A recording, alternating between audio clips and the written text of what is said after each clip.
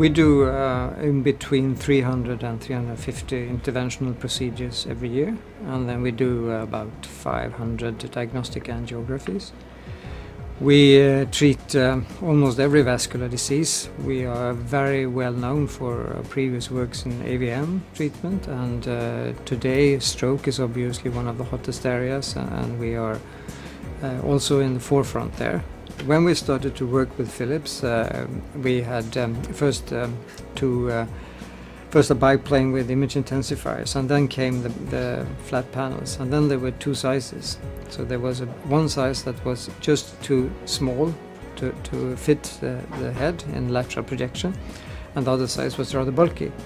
So we would like to have something in between, and suddenly it's here. So now we have this 15-inch detector, which is great. I think it's exactly the right size.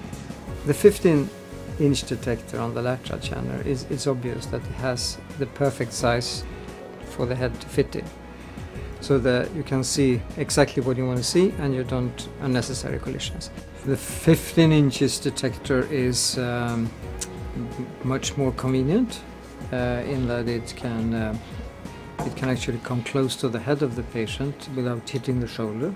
And secondarily, which I think is more important, the whole head will fit into the detector and without the detector being large and cumbersome.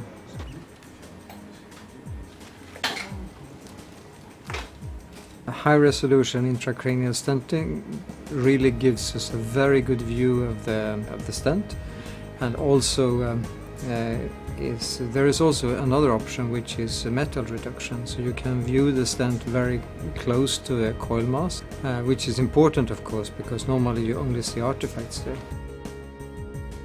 The fast reconstruction time, it's very fast. You see the images immediately when the C-arm has stopped rotating, and I really like that very much. We use this program in most cases when we place a stent, particularly if we place a flow diverter that can be difficult to see and you don't really know if it's in the right place or not. And we found that the clarity images were consistently better, they were sharper, and we saw more details than we did on the old Allura images.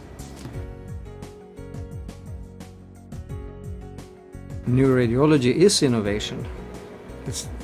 I've been working with neuroradiology for the last 20 years, even more, and it's been a fantastic journey with Philips and with other companies also. The innovations have come one after another, and that has certainly improved the way we work and patient care.